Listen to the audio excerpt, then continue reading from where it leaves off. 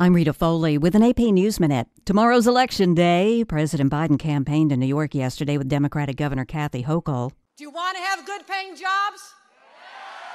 Then vote Democrat. You want to protect our environment for generations to come? Then just vote Democrat. She's locked in a tight race with Congressman Lee Zeldin, who's looking to become the state's GOP governor. He's attacked Democrats on the issues, including crime.